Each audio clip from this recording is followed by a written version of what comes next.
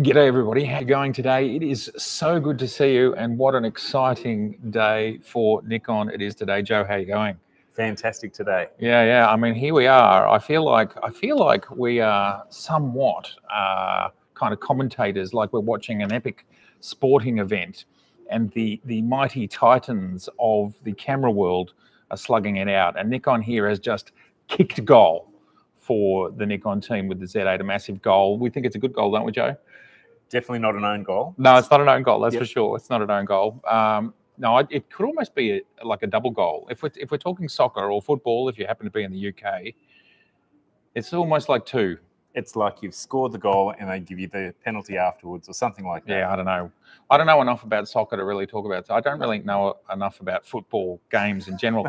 Let's talk about cameras. That's what I do know about. Welcome everybody who's here. It's so good to see you all.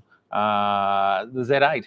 Absolutely huge, and why we're going live is because I've had a good amount of time with the Z8 and it's absolutely blown me away. I've obviously had 18 months with the Z9. You've had a year or more with the Z9. Yeah, just over a year, I think. And the Z8 is a Z9, and in a much smaller package with a smaller price. It's very exciting. I'm very excited by it. Yep. So yes, tonight we're going to answer your questions, and I'm going to answer Joe's questions as well. So get the questions down there in the comments below. I'll have to get my glasses out just so everybody knows if I if I fall asleep, it's because it's almost midnight here. G'day Chuck, great to have you here. Yeah, you should have stalked the Balti Bridge. Exactly right, Tim. Absolutely right. So yeah, if anybody's got any questions at all about the Z8, Joe, why don't we kick off with your questions? Okay, first one is, what do you think this means for the industry as a whole? Oh gosh, that's a big question. Yeah, just something small. That's an epic question. By the way, everybody, can you just give me a thumbs up if the sound is sounding okay? You know, we've always got to check these things. Did I get to use the battery grip? Yes, absolutely. I got to use it. Sorry, I'll answer your question first, Joe. Actually, we'll get into that a bit later. So yeah, talk about battery grip. Oh, absolutely. The battery grip. Yep. Yes, so the battery grip is really cool. It feels pretty similar to the Z9, as you would have seen in my video, which if you haven't watched it yet, check it out after we finish here. It does make the Z8 slightly taller, but it feels about the same weight. And it feels about the same. So I'm a fan of the battery grip. I think it works well. G'day Baron, great to see you here. Carlos, great to see you. Type A Geek. Wow. Oh, thanks, Type A Geek. Yes, well, I appreciate that very much. Great to have you here, Geek. If you've got any questions, I'd love to hear from you. Guy, good evening to you in Australia. Well, good evening to you, Guy. Thank you so much, Photo Discourse. Now, we'll go back to your question. Can you ask your question again, Joe? I'll ask a different question. Oh, he's going to ask a different question. Just to confuse me. I like the Nikon hat on or off. Let us know. So your next camera purchase. Oh, yeah. Is it going to be another Z9? I am. Or a Z8? No, yeah. And what's the reason? Yeah. No, I like the idea of having two different sized cameras with exactly the same sensor. Like for me, I've...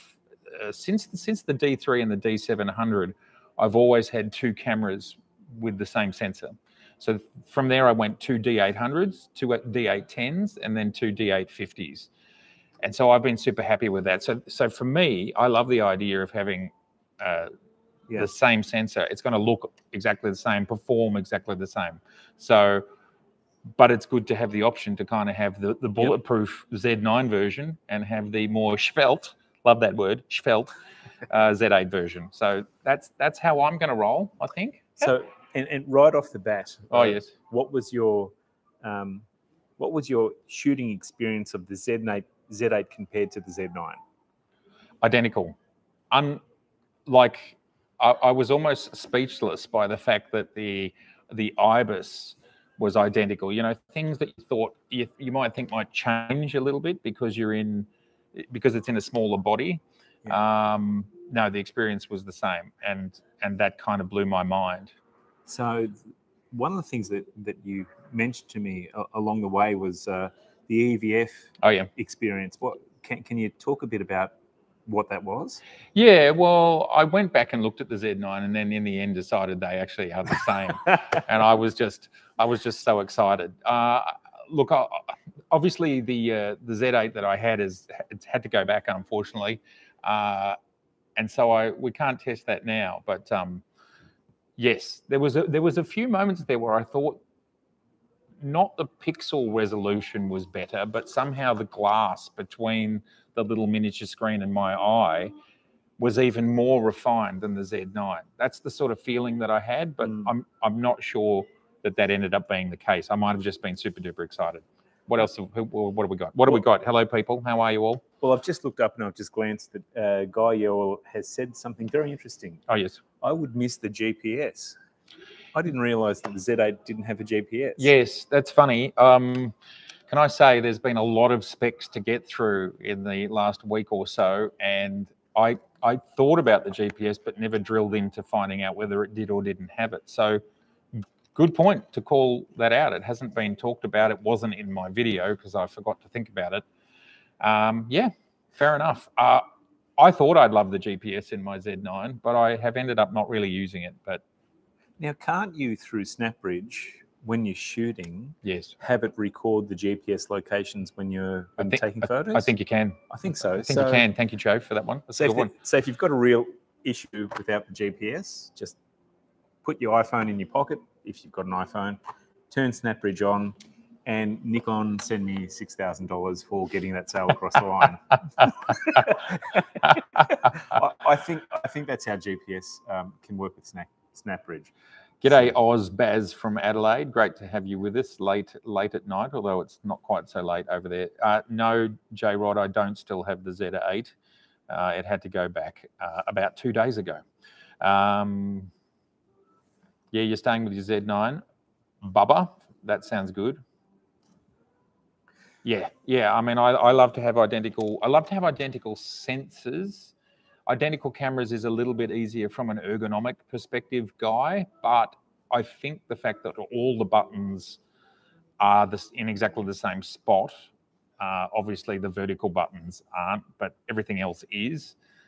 I found, like, I'm very, very familiar with the Z9, and I found using the Z8 was just automatically it worked. So, and of course, the only thing that I missed was obviously there is no vertical grip if you're shooting without the vertical grip, and you know that's what you pay for. That's part of what you get when you buy a Z9 is a vertical grip. So that's, you know, I don't think we can complain about it not being there, because then you go buy the Z9. One of the other things that I thought that I ask you is what you think the Z8 means for the industry. This is what I. Oh yeah. And I'm going to break it up a little bit. Yeah, break it up. And it's late. Remember, just break it up to. I'll make it simple. So, what does it mean, for example, for wedding photographers and videographers, also guys doing just any type of film work? Because ultimately, this is a very high-end film camera in a very small box. Yep. That just happens to take remarkable stills as well.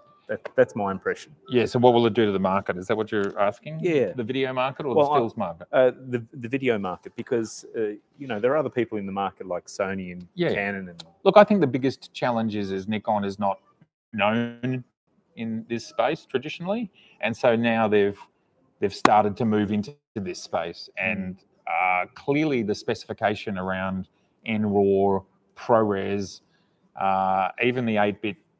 Even the 8K 10-bit H.265 is really good. So kind of the baseline is there, and then you have some filmmakers who just want a few other kind of actually really minor spec upgrades, which most of it can be done via firmware. And the reality is, if we've watched the progression of the Z9 through firmware, this is Z8, obviously, firmware version 1. I never actually looked at the firmware, but I'm sure it's version 1. That makes sense. I think there's more to come in this space, and Nikon have said that they really want to get into video, and you can't invent this stuff overnight. I think we forget the fact that Sony and Canon have been making video cameras and domestic video cameras since we were kids. Yeah. So we're talking 40, 50, maybe even more years. Nikon never really was. I mean, the closest they got is maybe the key mission action cams, but I don't think any of that technology would have been brought to the Z series. So to get into this high level video, that's a lot of hard work, and I think they're putting in the hard yards, and the basics are there and they can just simply be built on. I genuinely believe that the XPEED 7 processor has a lot more wiggle room. There's a lot more that processor can do. So I think there is processing overhead, if that's the right word, that isn't being used, or processor capacity that isn't being used. That's what I think. Yeah. Yep. Yeah. What interests me as well about the size and the shape of the Z8, 400 grams lighter, is something that just jumps out at you straight away. Yep. That means that it becomes a more accessible camera for people running gimbals all day, for even having the camera mounted on to drones, to doing the front of a car, yeah, all that type of work. Yeah, no question. I mean, it's an extraordinarily high quality camera for, like, if you think about 8.3K RAW, and I'll tell you in a second, I did a test. This is an unofficial test, but I was able to get 70 minutes of NRAW in 24 frames per second. So 70 minutes, and this is internally from this little camera. So the only thing that I did was add an external battery, as in running power through the USB-C port, but that's a minor thing to do. So it's just, for the price, it's absolutely unbelievable. Howdy, Mozman. I saw you there in the comments. Good to have you here. Yes. So I think for the price that you can be buying these video units that'll give you 8.3K RAW, or you can shoot in 4.1 ProRes, which is amazing, 422, and they're very affordable. And full frame, and then you've got this amazing glass that can go with it all. So Colin Skybar is asking, when do you think it might be shipping into Australia? Oh, the camera? Yeah. I believe the launch date, is the 25th. So we've only got 2 weeks. It's really quick. It's amazing. Jump on any of your local websites, but I'm pretty sure that's the date that I saw somewhere. G'day Rakesh, how you going? G'day Tony, great to have you here.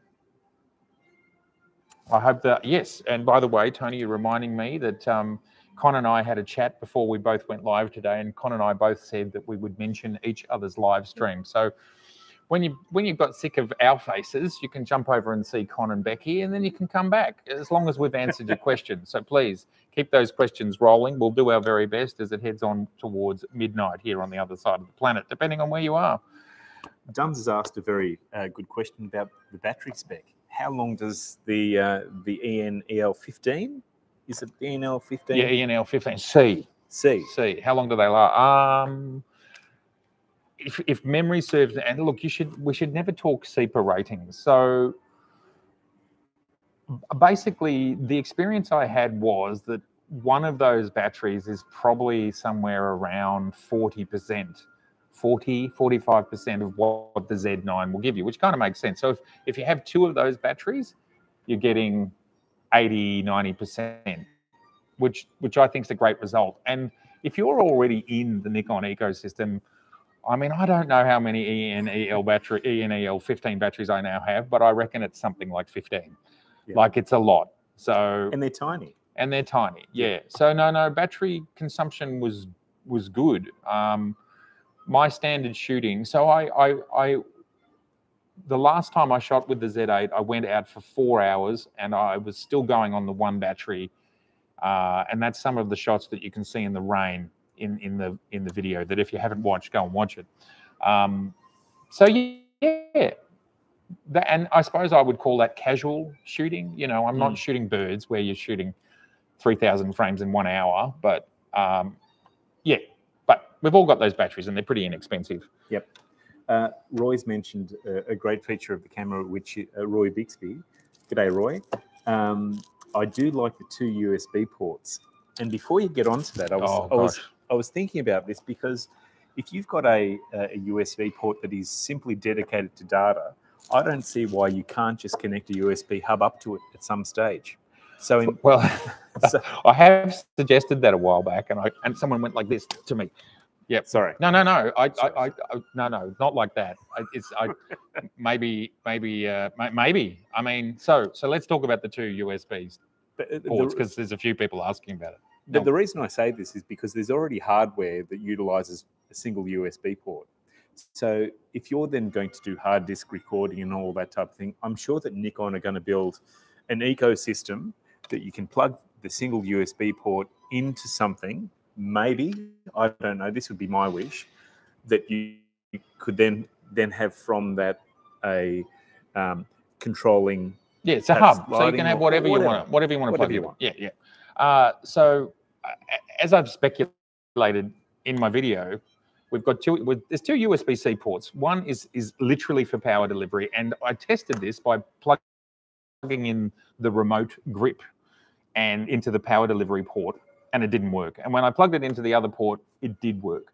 And so power delivery is literally just for power delivery. Now, whether at a later date that can be changed in firmware, who knows? My guess is it won't. The USB-C port, which we can see does Ethernet, which I'm guessing is a two-way conversation between the camera and whatever servers. And if anybody knows more about that, let us know in the comments below. But I'm pretty sure that's flowing in two directions. So this looks like a traditional USB port that we would find here on this laptop, and you're basically going into the onboard computer. You know, I've always said that this is a high-end computer with a camera sensor on it. So let alone what else we might have that comes along that can go in and out, whether it's audio, whether it's flashes, whether it's hard drive recording. We just don't know what else might happen. You could even have different types of monitors connected through USB as well. Yeah, who knows? That's right. Who knows? I mean, USB-C, high-speed USB-C can handle everything. Yep. Like everything. It's digital. So who knows? Sky's the limit. It's up to Nikon and their desires in this space, I think. Yeah. A number of people have said that that Gray's stream has finished. Oh, yeah, right. And apparently they've come across to watch this stream. Oh, so. Well, welcome, Becky and Con, if you're out there. I brought your beanie to put on, and I've lost it. We're actually in a hotel in the city. You probably can't tell. We were going to do this outside, but it's Arctic. It's like it's not minus 10 degrees, but it's almost that. And then Joe, who's pretty handy, he managed to score us the foyer of a hotel, a 5-star hotel. So here we are. If we get kicked out a bit later on because we've been here all night, anyway. Con and Becky, sorry I don't have your beanie. I was going to swap it for anyway. I don't know what happened to it. Hopefully it's in my car. How's everybody going? What's going on there? Let's see. Any more questions? Hello, Ambrose from Brisbane. Absolutely, Tony. Absolutely, the Z8 is a D850 replacement. Now, some people vehemently disagree with that concept, and I think it's because back when the D850 happened, the flagship was a D5, and so thus it should be higher megapixels. But to me, there's a lot more to the conversation than just higher megapixels. It's where it fits in the market. It's literally the size and the shape. Like, there's so many things. And as I've talked about a couple of times, and I've got another video coming out as soon as I get it out. The whole idea of, for me, the D850 was like the best all-rounded DSLR ever. And I think a lot of people agree with that. Like, so that's what it is. So let's just say that again. It is the best all-rounded DSLR ever. And part of that is the choice of sensor size, 45 megapixels. If you start to get bigger, diffraction starts to become an issue. File sizes become an issue. The speed of all your I/O becomes an issue, right? So 45, and isn't it interesting that Nikon now have 4 cameras at exactly the same resolution? And that's because they've spent a lot of time.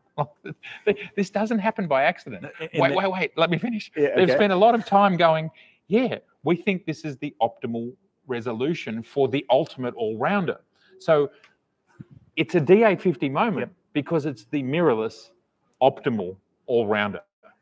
That's the reason. And keeping in mind that Nikon are just an optics specialist company. That's all they do. They just they just do optics. Right. Right. So what I mean by that. Yes. What do you mean by that? Is where you've got other brands that are perhaps worried about marketing to a broader market, whatever it be, low end, high end, all that type of stuff. Nikon seem to be producing cameras that are not catering to the whim of everyone saying we want 60 megapixel, 80 megapixel, 100. I see what you're saying. They're just producing the best quality that they know that can be produced and aren't being influenced by... So they are endeavouring for excellence. That's right. Is what you're saying there. Pure optics. Yeah. Because they make microscopes, they make etching machines that we've spoken about. Yeah. So I think good on them for sticking to their guns. Yeah. And all the people that keep on saying that they want higher megapixel cameras, for what end? At this point in time, the physics isn't there. I will say it again. The difference between the Sony A7R5, which is not 61, it's actually 60.2 megapixels. I just want you to know. It's only 1,240 pixels. It's only a 13% difference. So in the real world, it just doesn't give you that much more. So this is why it's the D850 moment, not because it's got a bigger sensor than the D5 and the D850 had, not for that reason, but because it's the consummate all-rounder. And if you then continue with that paradigm of it being the consummate all-rounder, think about the video spec that they've just added to this. Think of what the D850 was and video, and really it's fine, but it's just got nothing. It's got nothing on a Z8 and what it can do video-wise. So it then becomes, 5 years later, the even more consummate all-rounder for the market. And it's a stacked sensor at this price. What? I was looking at the price of the A9 II just recently, and I think it's like the same price. And it's like, that's, I think, a 24 megapixel camera. Let me know in the comments below. There's a lot of comments here. Sorry, people. We're not keeping up with you all. I'll ask you a question. I'll read the comments. Okay, you ask me a question. Great, okay. So a number of people have asked, why would they buy a Z9 now that the Z8 is on the market? Well, yeah, good one. Welcome, Ray. Welcome, Verhagen, and just a few other welcomes before I answer that question. Yes, welcome, everybody. It's great to have you here. Why would you still buy a Z9? Well, that's very simple to me, and I'm glad you asked. The reason that I would still buy a Z9 is, we already touched on one. If you kind of want that integrated vertical grip and you just want a camera that is the most robust, the most weather sealed, has the biggest battery, and it's in there and it just goes, then that's what the Z9 is. That's what the flagships always were. And I love the fact that the choice between sort of having the vertical grip and the bigger battery or the Z8 is actually, it's quite a simple choice now. Like back in the day, you kind of had to go, oh, do I want speed? Do I want the D5 and I want the fast camera? Or do I want the D850 and I want a bit slower but larger megapixels? So I think the choice is really simple. And there's definitely still going to be people that just, they want to go with the larger handling. And of course you can add the vertical grip. Like I get that. And that's the advantage or / disadvantage, depending on your viewpoint, of a Z8. But obviously when you're handling larger lenses, like for wildlife photographers, sports, you know, people like Morton Hilmer, you know, I don't think he wants to be messing around with a vertical grip. I just think he wants to put one battery in there. It's going to last half the day because he's just shooting nonstop. And he wants a camera that you can put it in any environment. And that's what the Z9 is. It's an absolute tank. So were the batteries in that vertical grip for the Z8, are they hot swappable? So the way it works is there's a caddy in there and the exterior battery is hot swappable, but the one on the interior is not swappable. Okay. So what happens is the one on the interior slowly goes down, but you'd be able to go, I suspect you'd be able to go more than 24 hours if you just kept hot swapping the one on the exterior. Yep. If you had no external, I mean, this is the thing now. We're all carrying this sort of thing around with us now, and these things are so powerful in such small boxes. And now we have these awesome cables. I can't show you one, but I've got these lovely right angle cables, so you can make it all nice and svelte. I don't know how well you can see that, but these right angle cables. So power is not really an issue now. You get a Z9 because you want that form factor and you want it to be the toughest thing known to man. And, you know, if you buy the Canon R3 or the Nikon Z9, you're probably buying the two toughest cameras on the market, and that's all there is to it. They're flagships. That's what they are. That's what they are. So Roy Bixby mentions that he does like the Ethernet port that's on the Z9. Now, we didn't talk about the two ports, did we? Really? Oh, did I? We did kind of. Oh no, not enough. Yeah, not enough. Get into it. G'day, Seth. Good to have you here, man. Tell us, Seth, in the comments what you think of the Z8. Write to people; they'd love to know your thoughts. Everybody would love to know what you think, because not many people have had a chance to get their hands on the camera yet, and you, sir, are one of the people that has. You might even have one in your hand right now, knowing you. Who knows? And I think in London they had quite a lot of Z8s there for the launch. So there's probably a few people who were at that launch who've got their hands on them. And Becky and Con, please tell us what you think. Maybe you've had a chance to get your hands on the Z8 by now. But yes, what were we going to say? So with the two USB ports, yes, and the Ethernet port. Yes. Because I noticed in your video that you actually used a USB to Ethernet adapter. Yeah. And that worked fine, I'm presuming. Yeah, well, I didn't actually use it, but they exist. Well, it works. Like it's absolutely a feature. So the Ethernet port that's on the Z9 is not on the Z8, but the way you can still get it is to use this dongle. So again, the two USB-C ports I think is quite interesting, quite exciting, quite uncanny, and to me it just says, we're delivering power, and now with this other port, we can just add as many features as we want over time. Yeah. And it can, like, who knows? We might get digital sound in. Like, can you imagine if there's like a little unit you put in your hot shoe and there's just digital sound going straight in that way? Yep. I mean, there's people who would love that. And if we have, which let's not call it a USB hub. Let's call it a USB-C breakout box. A breakout box that goes into somewhere, and then we could plug all sorts of stuff in. So I think it's exciting, and I just think we don't know. Yeah, but I think it could go anywhere. Anyway, let's have a look. What else? Have you got any more questions? Yeah, I've got a question. Just put a pin in that for a second. All right. Good on you, Seth. Thank you for sharing that. Oh, they had a Z8 in the live stream. That's awesome. Well, this is as close as we're getting to a Z8. This is a D850. And my next video is showing the actual size difference. So this is a 24-72.8 and the D850, and the Z8 and the Z24-72, it's significantly smaller. So for those people who go, mirrorless isn't any smaller, this whole package is about this much smaller. So it's really cool. Anyway, that's our Z8 right now. Sorry, back to your question. A lot of people have been impatiently waiting for a D500 replacement. Oh yes, because they say, well, the Z9's too big. Of course, it's too this, it's too that. I understand. Well, all of a sudden you've got a camera that fits the size requirements and possibly even lighter than the D500. I'm not sure. I'll check. No, it wouldn't be. The Z8 won't be lighter. Let me check. Yeah, you check. You check. I'll check. He's our fact checker. I'll check while you ponder. I will pontificate on that. Thank you. Okay. So, look, even when the Z9 came out, I said, look, there's probably some D500 users that will go for it, because you've still got 19.5 or 19.7 megapixels, almost exactly the same as the D500, and you just go into DX mode and you're getting the crazy speed. And that was at that price, $5,500 US. Now they've slashed $1,500 off. It's a bargain, $1,500 off. It's still obviously not as cheap as a D500. Something in the back of my mind says a D500 was $2,000 US.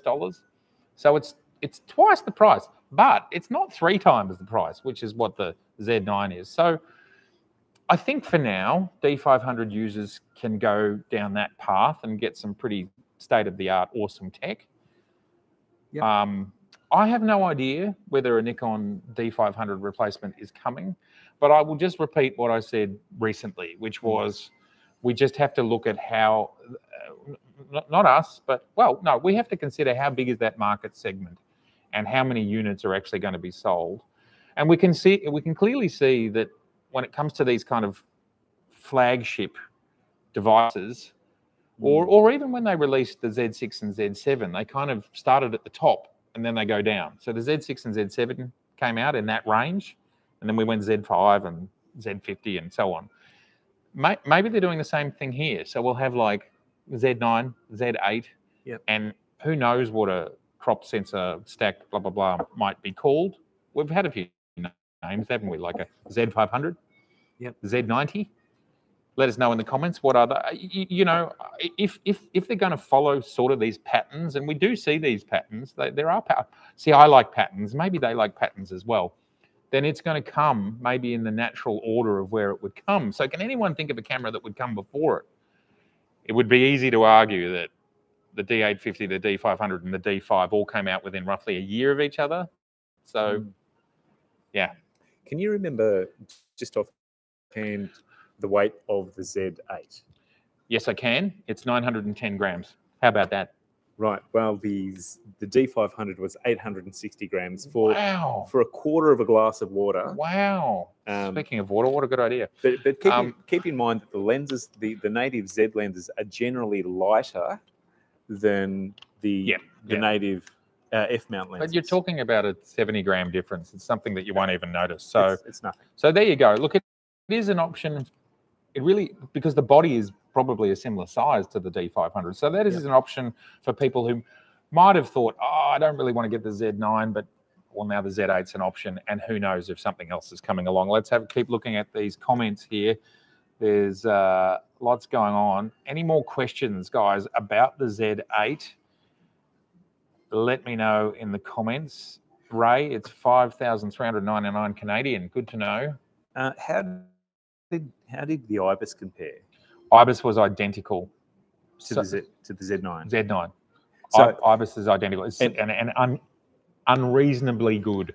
So for those who haven't got a Z9 and are perhaps coming from the F-mount system or the D system or whatever, or an earlier body of a Z6 or a Z7, how do you compare Z6, Z7 IBIS to Z8 IBIS? It's better. I don't really have a metric for it, but I would say that the Z8 can almost look like you're on a tripod. It can look that still. Z8, Z9. You've got a Z9, so Joe knows how good it is. The Z8's the same. Is it better?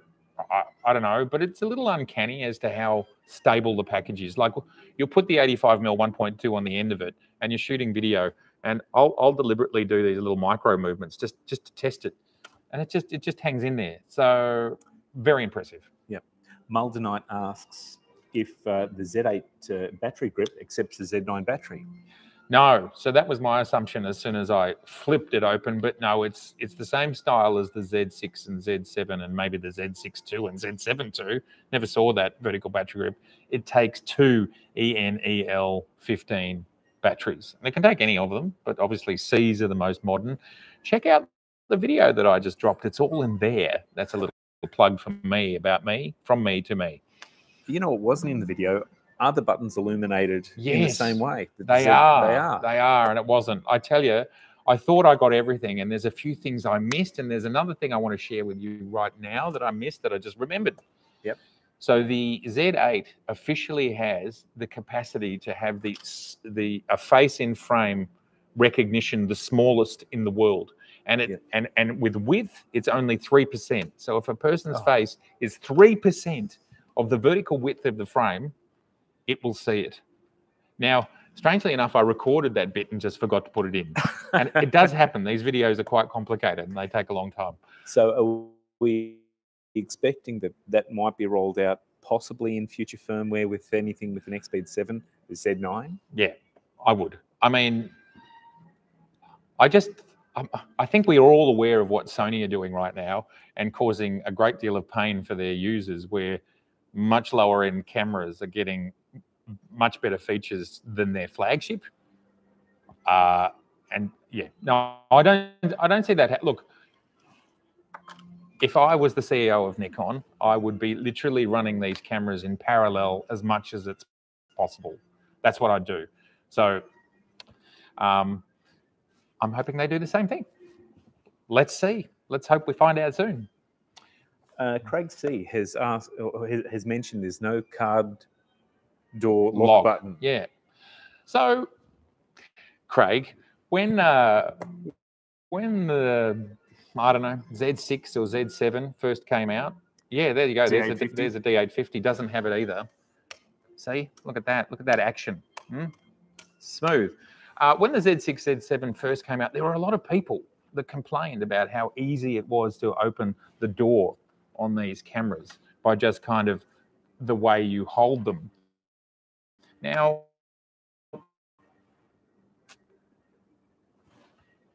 we're all different, aren't we? And I have never experienced my card door on my Z6 or my Z7 or my D850. I'd forgotten that it's the same. I've never had an accidental opening, not once. So I don't know, maybe people are kind of spinning these things like they're a basketballer, or I don't know what they're doing, right? It doesn't happen to me. So I'm not worried about it at all. And I can only repeat, we're all different and we all have different use cases. And not only do we all have different use cases, but we actually all have different usage styles. There you go. That's a new paradigm I'm now going to add to my list of paradigms. But yes, no, I'm not worried about it. And in the time that I had the camera, never an issue. Never an issue. Leo asks, what are the unique selling points of the Z8? Oh, okay. I'm going to put on my Nikon sales hat. I'll be looking forward to some commission. No, unique selling points. Well, do you mean unique versus the Z9 or just unique versus the whole market? Let's go versus the Z9 first. Leo. Was it Leo? It was Leo. Leo. You can, and Joe will let me know, but versus the Z9. Well, smaller, lighter, cheaper. No question. All these things are true. It's 30% smaller, 30% lighter, and is it 30% cheaper? Gosh, it almost is. So that's pretty cool. Okay. And I think the two USB-C ports is quite interesting. Other than that, they perform very similarly, and it's uncanny to me. It was uncanny holding this camera and going, wow, the Z9's a beast, and this thing's a beast, but a smaller beast, but it's the same beast. Love it. So what do you think about the SD port being the second, the second card slot? That's a great question. We didn't answer the Z8 selling points versus the market. Oh, well, it's just better. That's really what matters, right? Versus the market. Versus the market. Well, if I was the R5, I'd be running for the hills right now. I'd be screaming. I'd be running. And if I was the Sony A1, I'd be going, far out, I need to slash my prices, because essentially they're very similar cameras. And really the Z8 is actually better, I think. And we can make a video just about that. And especially with all these firmware updates that we've seen with the Z. Like I made a Z9 versus A1 video in firmware version 1, I think. And now there's even more stuff. Things like pre-capture. Come on. Things like high-res zoom. Give it to me. I mean, there's so much stuff. The 2.3 crop. The 2.3 crop. Says DICE. That's a really good point. Yep. At 4K 120. Love it. We love it. We both. I love it. I discovered it, and I told Joe, and Joe's like, what? You know, all of our lenses suddenly go out another 2.5 almost. I mean, yeah, no, it's just smart. It's just smart. It's just like, let's just do it, you know? Yep. Let's just do it. What was the question? So getting back to the SD card. Oh, the SD card, yes. Did you see how I tried to avoid that? No, I'm only joking. Look, this really is a D850 moment. Check it out. Here it is. This is a D850. I brought it, and you can see that it has, you can't see, I know you can't, but we all know that it has a CF Express Type B/XQD/ SD slot. That's what this camera has. And there would be a lot of hand wringing, I'm sure, as to whether to go in this direction or not.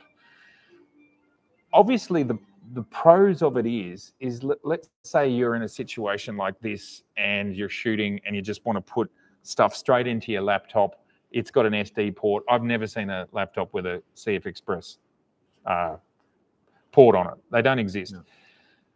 So there's that. SD is ubiquitous. You can buy it at your local convenience store. So convenience is why it makes sense. It's a Type 2, which runs at 312 megabytes. I've just purchased one of those because I never owned any fast ones. I never needed them. I've just purchased one, and when I get my Z8, I will test how far will it go. But I'm sure we'll still be able to shoot 20 frames per second raw and just fill the buffer, and then it'll gently go onto it.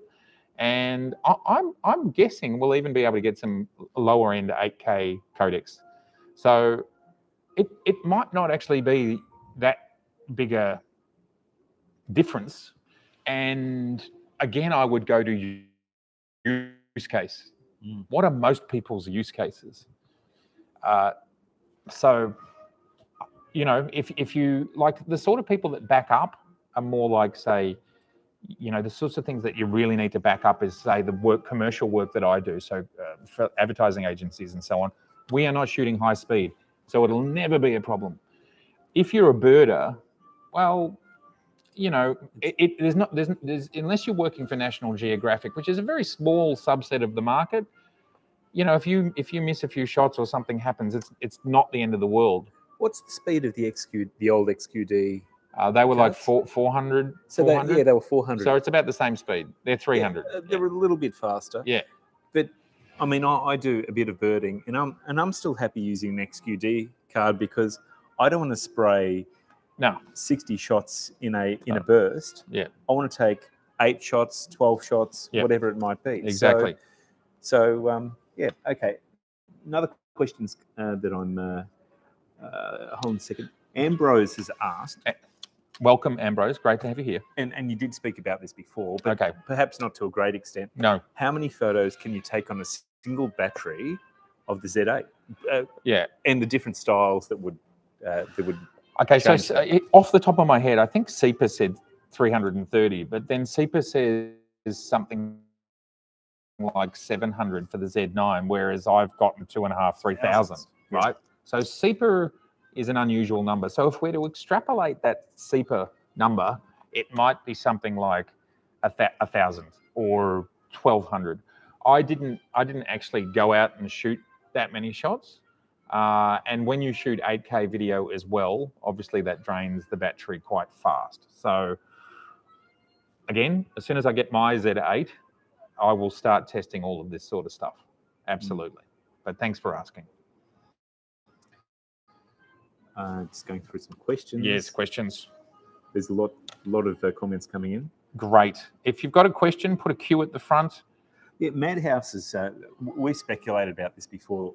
That Madhouse has suggested maybe the second USB-C can be used as a solid-state drive. Yeah, Roy. Well, that's right. Sorry, who's asked this or who said that? Madhouse. Madhouse. Absolutely, Madhouse. We already know that certain camera manufacturers do it. It's a USB-C port. They do it through USB-C. It's just a matter of whether they end up making the decision to do it, I suppose, if the hardware can do it. Now, the trailer for this campaign, for this camera, made out it was video-centric, right? Mm-hmm. So I don't know. The question that I would ask is, though, when we have such high capacity to record internally, do we even need it? Do we even need it? So that's the only question I would ask. And right now we have the capacity to, for example, to get an Atomos Ninja, plug it in, and you can record. I'm not exactly sure what codecs come out of the HDMI into a Ninja, but you can record that way. And I believe that I had worked out that you can record internally onto the card, and you can record to the Ninja at the same time. So you are essentially getting a backup that way. I'm pretty sure I did that. So, you know. the workflow that I could imagine that Yes. Recording onto an external drive would be: you take that drive, you pop it straight into the computer, Yes. and you've got an entire project on the drive without having to transfer data. Absolutely. So if you're a wedding videographer, or if you're doing multiple projects often, you might just have 10 or 15 or 20 different drives. Yep. That drive is for that project, and so on and so forth. Absolutely. So yeah. So, but really, in the end, is that difference to whipping out your 2 terabyte or your 1 terabyte CF Express? And I've got that beautiful dock that I bought from SanDisk, and you're just popping it in just like you are in a hard drive. But are you? But you're not keeping the whole project on that CF. Oh, so what I mean. you didn't say there is you can edit. That's what. Now that's we what I mean. you could yeah, of course we can. Theoretically could do that. But the cost of the CF Express cards gets prohibitive compared to SSD. Sure. Yeah. I think I looked at that recently, and they're about twice or 3 times. So it's not that big a difference. But sure, look, you can keep whittling use cases down to, yes, you're right, but there's 4 people that want to do that in the world. Okay, maybe it's more than 4, but you know what I mean. Yes. Any more cues? Have we got any more cues there? How long have we been going for? Paul McBen has just asked, he says, I suppose D lenses are not supported. Well, across the whole Z line, all the D lenses are generally supported, unless they're an old screwdrive lens, just with the F to Z adapter. So. What he said. But I would say they are supported, right? They just don't drive the autofocus. Yeah, that's right. Yeah, so you can still use them. Yeah. You can still get your aperture ring and dial your aperture ring. And do you know what else happens, Joe? With those D lenses, when you whack them on your Z8 or your Z9 with that incredible IBIS, you get incredible IBIS. And do you know what else happens? Focus peaking. That's right. Not focus peaking, focus zooming or whatever. What's it called? I don't even know what it's called. You can punch into 100% or more. You can go 200, and you can get critical focus unlike you could ever get on your DSLR. So, and that's why you buy this stuff. I've been buying too many. He's addicted. Yeah, 40, 50-year-old F-mount lenses. Yeah, and they're fantastic on these high-end bodies. Having said that, can we tell a story? Joe finally got frustrated, and he bought the new 105 MC, and he loves it. It's brilliant. It's brilliant. Yeah. Yep. Absolutely loved it. Okay, any more questions in there about the Z8? We would love to hear from you. Yeah, Craig, SEPA is always bananas. I totally agree with you. Now, Hector has asked, with a high-speed sync with no mechanical shutter, are there any issues with that?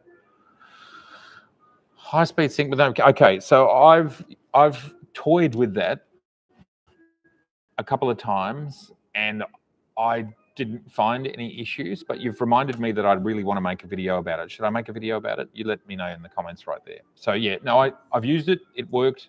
I'm pretty confident. My good friend Seth Miranda, he uses it. I've heard of other people using it. I think high-speed sync is fine. Did you get to play with the new format that they've rolled into this?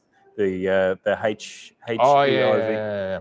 So the only thing that would open the files was Apple's preview, which you can't really edit in. So Capture One. So I wasn't able to use the raw files, and I wasn't able to use HEIF yet. So we're waiting for Capture One and Adobe. Even Adobe wouldn't open them, which is weird.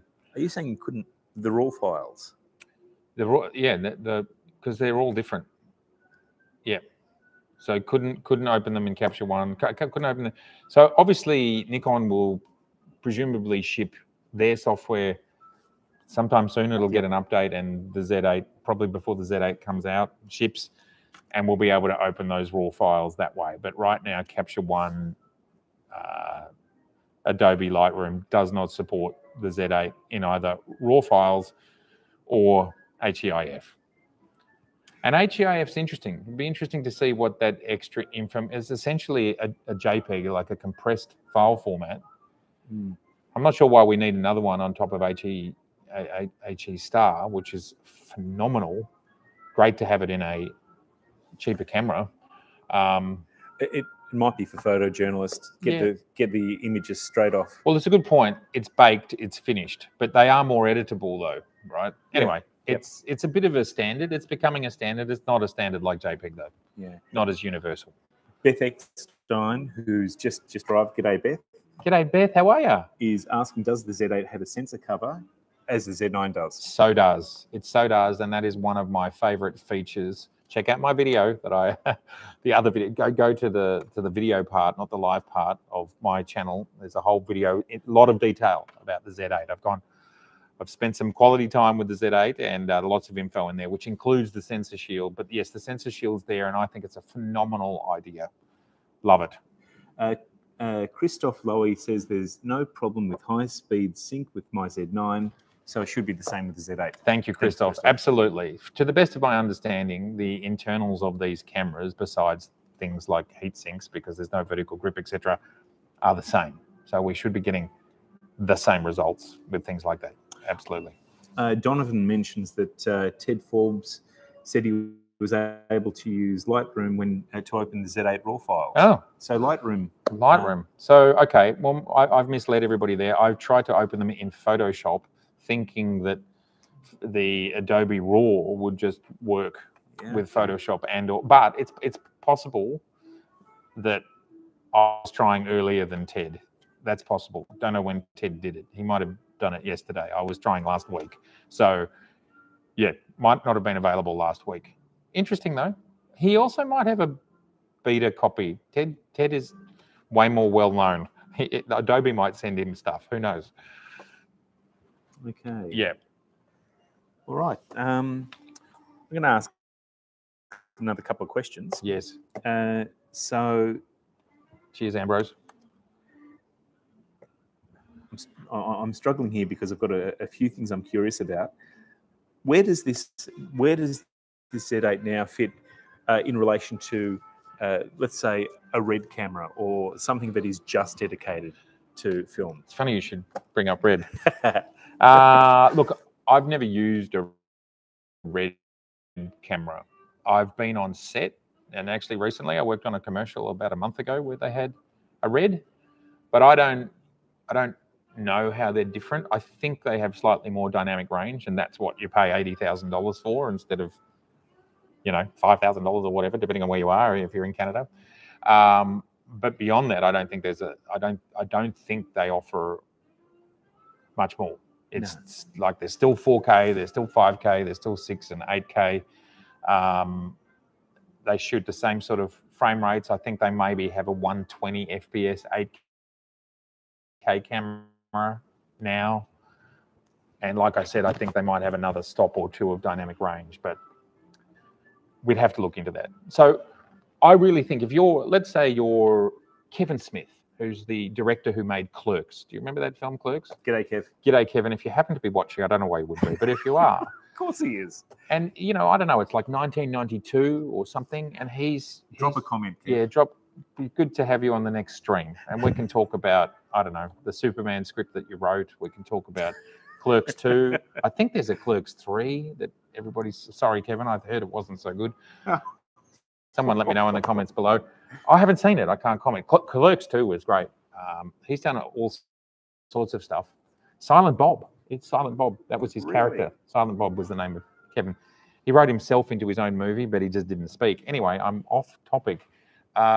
Let's say you're Kevin Smith and you want to shoot Clerks, and I'm pretty sure he probably shot it on 16mm film back in 1992. Mm-hmm.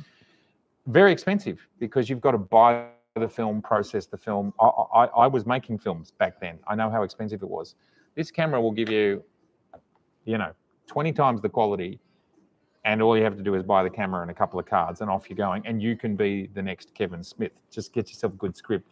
And everybody needs a Silent Bob. Everybody. So, and this camera will let you do that. You don't need a RED, right? Yep. And look, Madhouse says that the Z8 and Z9 rival the RED, and that's why RED was scared. Well, sure.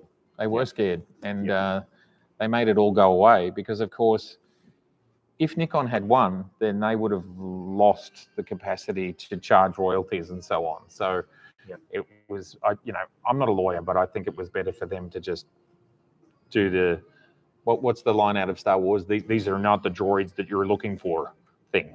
Yep. That's essentially what they did. I think. Jonathan Della Rosa, yes. and I like saying, he's Italian. I am. Yeah. Della Rosa. Della Rosa. Okay. He says that Jared Polin also said that opening RAW files in Lightroom, it did work in Lightroom. Okay. As well. So, yeah, great. All right. Well, that's good to know. Yep. So I have RAW files, so we can play around with them. Yeah. I will do a video ASAP with my RAW files, because the files in my video, which you should go watch, thank you very much, are all the pictures you see are JPEGs. They're from JPEG. Yeah, let's. So we've got Jonathan De La Rosa. He's Mexican. Yes. I'm actually getting something delivered from Mexico in a few weeks' time. Yeah. We'll talk about that down the track. Okay. And hi to Mexico. Yeah. So welcome. Thank you for joining us. And g'day Raymond as well. Okay. Let's see. There you go, John. Well, thanks for letting us know. The Adobe update that happened this week would be the reason, and I was looking last week. So that's super cool. See, there's always a logical answer, isn't there? Have you got more questions? I'm out of questions, but that's fine. Any other comments you want to add about the Z8? Well, I'm just super excited that the fact that this sort of level of technology, which was super exciting and inspiring in the Z9, and you hear some people say, "Oh, this tech is now a year and a half old," so blah blah blah, and I'm kind of confused by that, because it's still the best tech in the market. But they've improved the tech because they've made it from this big to this big. Well, true, but let's just sit on that for this. It's still the best tech in the market. Okay, should I say it one more time? It's still the best tech in the market. No one's done anything about it. So if you want to buy the best, you can still buy it. I'm not. Canon haven't done anything better than the R5 in 3 years. Sony haven't done anything better than the A1 in 2 years.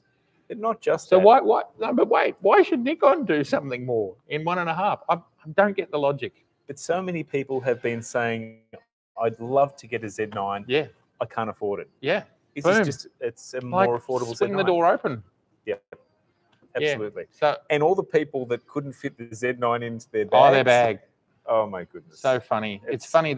What a relief. The Z9's really not that big. I'll repeat something that's probably been forgotten because the Z9 came out so long ago, but the Z9's actually quite a lot smaller than a D5 and a D6.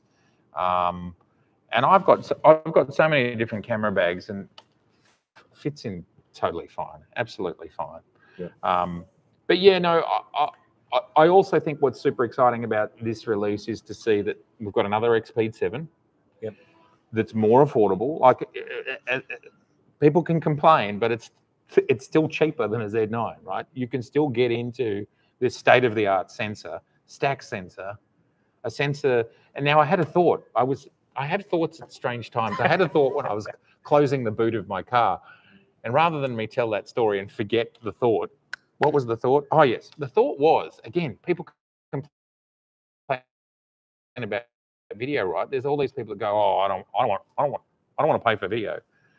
What do you think video requires of the sensor? If you're going to say, my camera, it's going to do lots of video. It's going to have a much more robust and long runtime, right? So so my extrapolation is, you make a sensor for video, it has to have a longer uptime, a longer lifetime, because you've got it on and running more, right? So for photographers, don't care about video, fine. Don't care about video, but you've now got a sensor that's going to last even longer. Yep.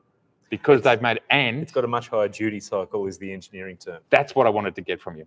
Duty cycle. And then what do we do? We get rid of mechanical shutters. So that's not going to blow up.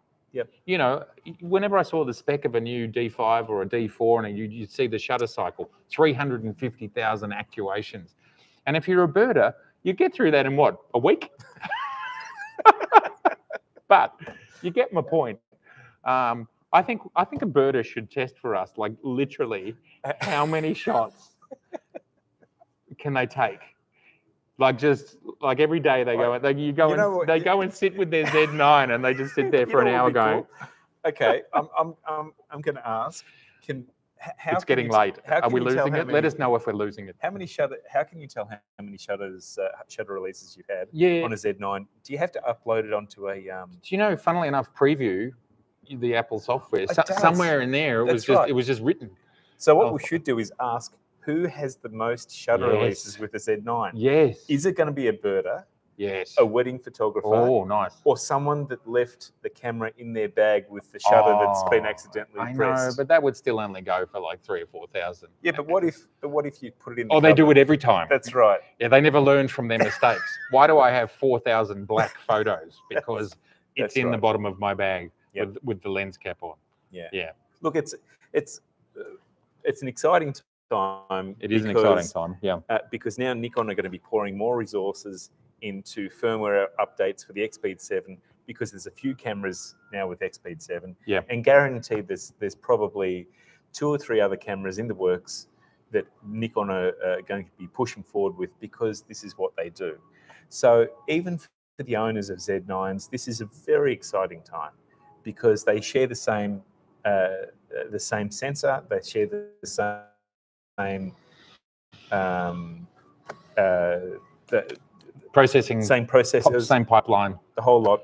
So anyone that owns a Z9 that thinks, wow, I've missed out somehow on. How did you miss out? Because you had a year and a half longer to play with it. See, we didn't miss out. I didn't miss out. But not that. But through the release of the Z8, it's kind of confirming that we're going to get, hopefully, and I'm expecting so, we're going to get, and I just hit the mic. Yeah. We're going to get. He didn't drop the mic. He hit the mic. More firmware updates. We're going to get more features that are perfected and corrected. And I think that this is just an extremely exciting time for Nikon. Yeah. Yeah. And the industry as a whole, because everyone's now going to have to push to keep up. Let's see if they want to. Well, you know, I mean, I tell you, it's just off topic just for a second, but it's really interesting to see how Sony and Canon are just releasing a lot of entry-level cameras. A lot. So why are their resources going there? I don't know. If anyone has any theories, please write them in the comments. I'd be interested in that. But it's interesting. Like you just have this flurry of entry-level cameras, and where Nikon is just, you know, quiet achiever, giving us this high-end, state-of-the-art stuff, and they will trickle it down. Like there's no, like I can't wait until an X-Speed 7 is running like a 24 megapixel camera. It will fly. Can you imagine that? It's got to do half the work. What else will the camera do? Levitate by itself? It'll maglev. That's what it'll do. How exciting. Roy Bixby has said that he's impressed with how reliable his old mechanical shutters were. His D4 has close to 1 million actuations. There you go. 1 million actuations. That is how good Nikon's engineering is, and I love how conservative their estimates are. And we've seen that with their IBIS. I reckon their IBIS is better than the 6 stops they say, especially if you take your blood pressure meds. That really helps the VR, don't you think? So, Roy, are you going to sell the D4 that you've got and just say like new? Yeah. Now, Mike Norton just asked, impressions between Z9 and Z8 pulling black or highlight details the same. So it is absolutely my belief that the engine, the pipeline and everything is the same. And if there's anything that I would expect Nikon engineers to do over time is to tweak it to the positive. So let's imagine it is the same sensor and it is the same pipeline, but they've had time to work on the algorithm. So they're not giving us more, they're not stating more dynamic range, or they're not stating more anything. But if they've had time in the 18 months since the Z9 was released to tweak things to the better, then maybe they have. But I haven't been able to pixel peep raw files yet, so I don't know. But I believe it'll be the same. Or maybe, and when I say better, if they've tweaked it, it'd be like a imperceptible 1% sort of thing. I just think that's how they'd roll. If they can, because all of this is epic mathematics, right? There's just epic mathematics going on here. And when you've got to get something like this out, it's a bit like editing a video. You get it to a point, you go, it's awesome. We could spend more time just polishing, and eking even more out of this, you know, because it's all about voltages. It's all about really interesting stuff when you start to look into how sensors actually work, and how you filter out noise and all sorts of stuff like that. It's possible that they can tweak and rewrite these algorithms to get even better, and we just get these minor improvements, but they are actually improvements. So who knows? I don't know. Definitely the same or better is what I would think. James has asked an interesting question. Yes. I have a Z9 and a D850. Oh, yes. I kept the D850 and most of the F lenses. Planning on getting a Z8.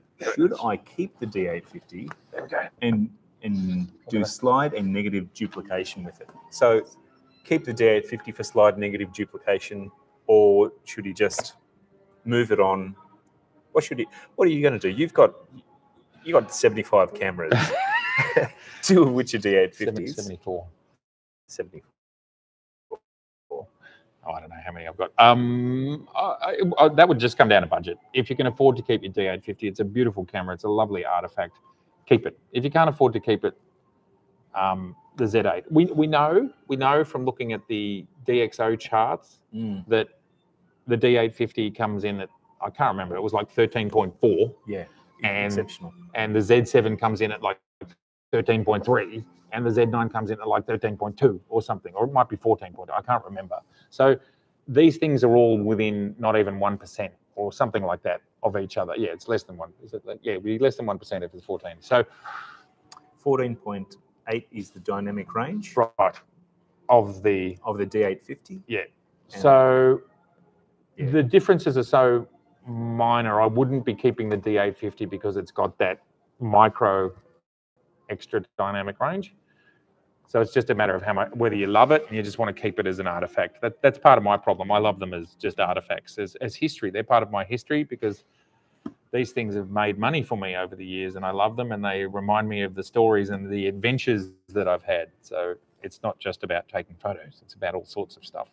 Any more questions we got there? Let's go back. Roy never sells. Roy collects. Yes, I understand, Roy. I am a bit the same. Audio is jumpy. My apologies. We're getting good levels here, so I apologise. It might have been me playing with my mic here. I apologise for that.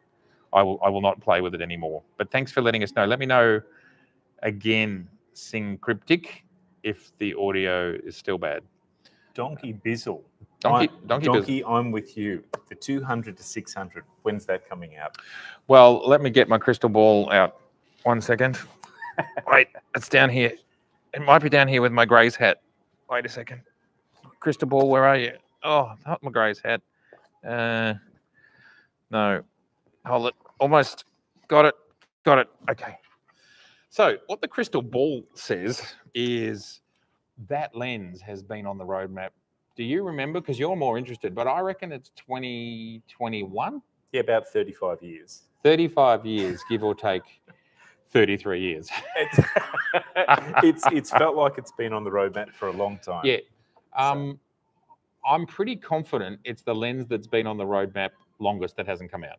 Yes. I'm pretty confident, like, there aren't many lenses left that we've been told are coming to come. I think there's like the 35 1.2. We don't know it's a 1.2, but it's on the same line. I think that's a fait accompli at this point.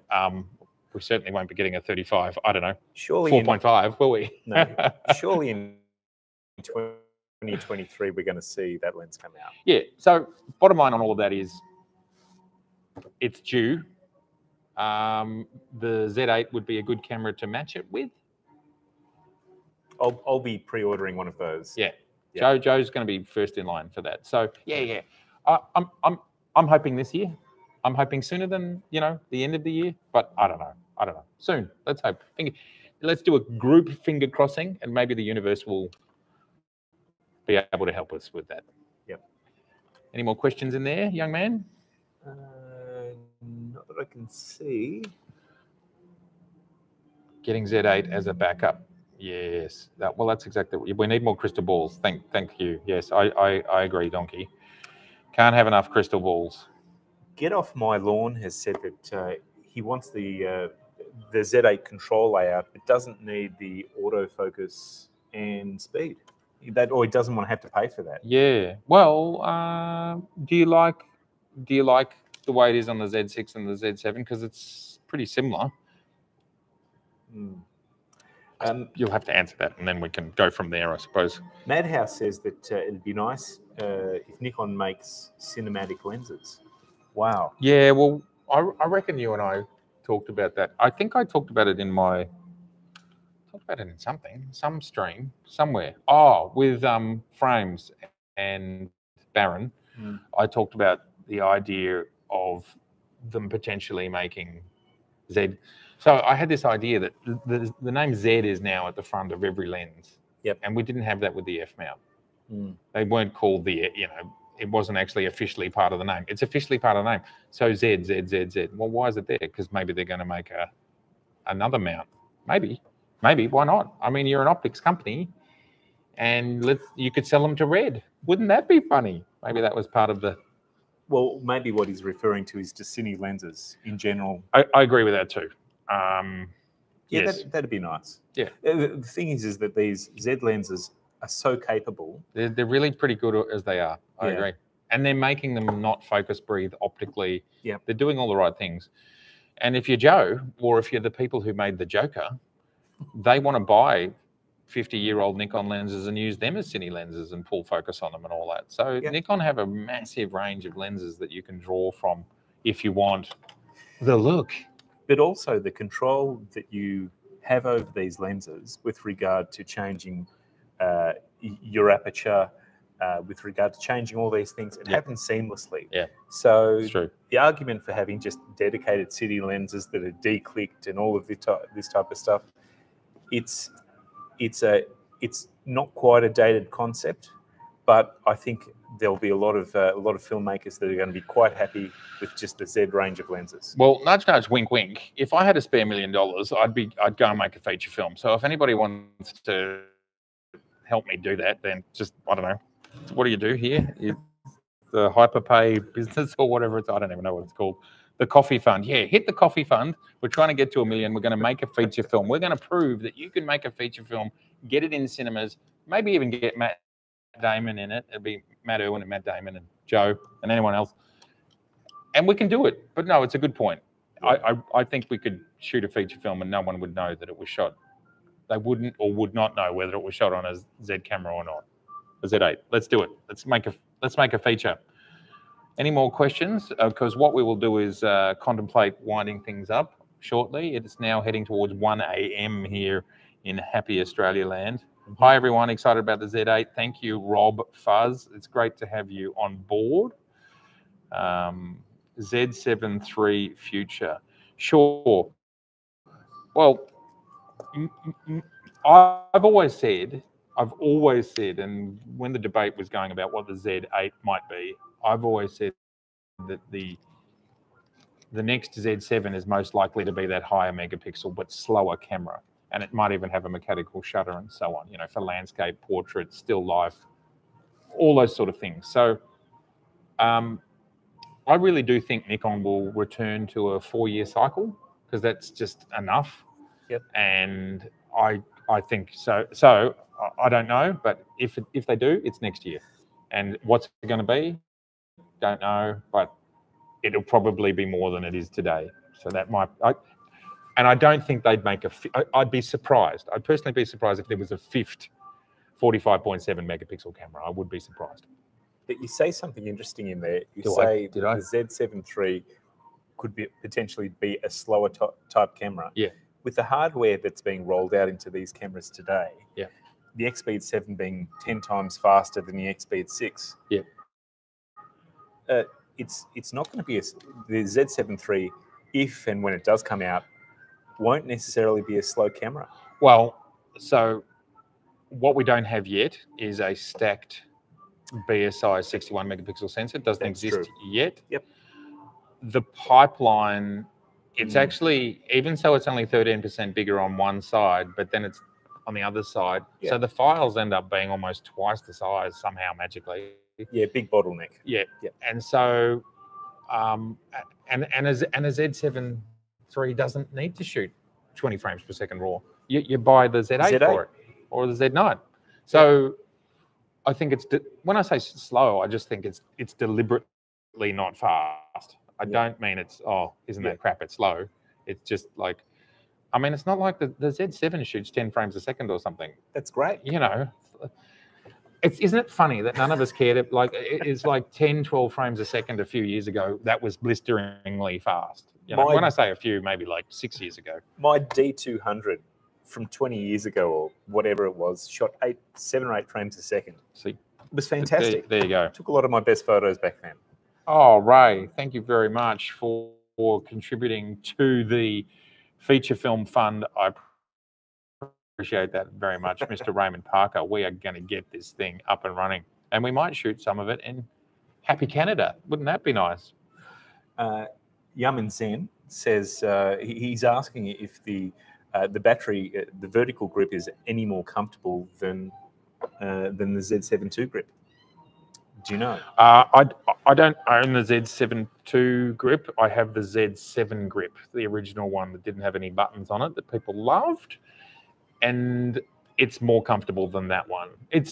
To be honest, it's about as comfortable as the Z9, give or take a little bit. It's probably not quite as comfortable, but it's very similar. So, yeah, no, I think they've done a good job there. He also asked in the next sentence, would you recommend a Z9 or a Z8? He's asking that question. It's probably use case dependent as well. He's talking about the integrated grip.